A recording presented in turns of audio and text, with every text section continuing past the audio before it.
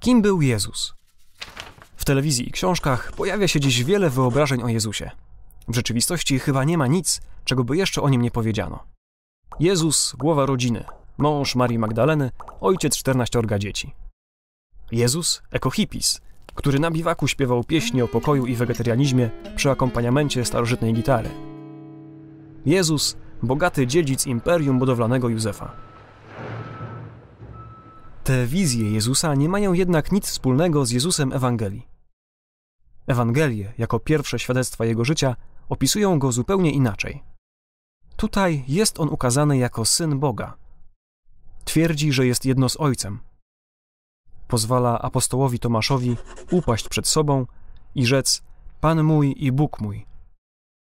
I być może najmocniejsze ze słów świadczących o Jego boskości, które pojawiły się przy okazji rozmowy z ludźmi Jemu współczesnymi, brzmiały: zanim Abraham stał się, ja jestem. To dziwne wyrażenie w rzeczywistości odnosi się do imienia Bożego objawionego w Starym Testamencie, kiedy w płonącym krzewie Bóg przedstawił się Mojżeszowi jako ja jestem. Jezus przedstawia się więc jako Syn Boży. Bez tego twierdzenia ani reakcje Żydów, ani samo chrześcijaństwo nie mają żadnego sensu. Rdzeniem chrześcijańskiego przesłania jest właśnie ta prawda. Tylko dlatego, że Jezus jest prawdziwym Bogiem i prawdziwym człowiekiem, Jego zbawcza śmierć ma moc przywrócić upadłego człowieka do wspólnoty z Bogiem. Ale jak w zasadzie działa to całe bycie prawdziwym Bogiem i prawdziwym człowiekiem Jezusa? Cóż, w Trójcy Świętej Syn jest doskonałym obrazem Ojca. Poprzez wcielenie Syn schodzi na ziemię i przyjmuje naszą ludzką naturę, to znaczy ludzkie ciało i ludzką duszę. Niepojęty Bóg staje się możliwy do pojęcia, namacalny i widoczny dla nas, śmiertelników. Oczywiście poprzez wcielenie Syn nie opuszcza Trójcy Świętej.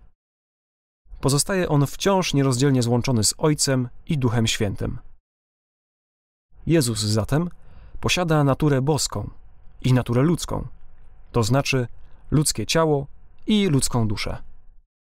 W naszym przypadku mówimy o osobie ludzkiej, jeśli mamy do czynienia ze zjednoczeniem ciała i duszy. Jezus jednak nie staje się osobą dopiero w chwili wcielenia. Jest On prawdziwą osobą boską od wieków, jako druga osoba Trójcy Świętej. Dokładnie druga osoba Trójcy przyjęła naszą ludzką naturę. Kiedy zwracamy się do Jezusa, zwracamy się do boskiej osoby, która przyjęła ludzką naturę. Konkludując, Jezus jest osobą boską o dwóch naturach. Jest prawdziwym Bogiem i prawdziwym człowiekiem.